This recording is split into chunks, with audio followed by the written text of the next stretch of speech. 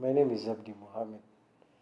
I'm coming from Korogocho, slum in Nairobi. I was born and brought up there. Currently, I've been involved in youth programs. I'm focusing on housing initiatives at the slum areas, more so on resettlement schemes.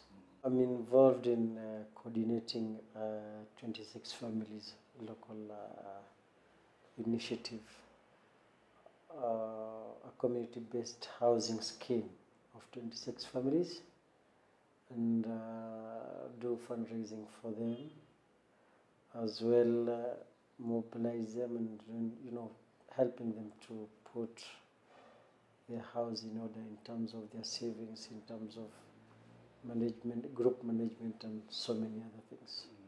The group that we are working with, the 26 families, majority are tenants, and they've been living in these slums for so many years.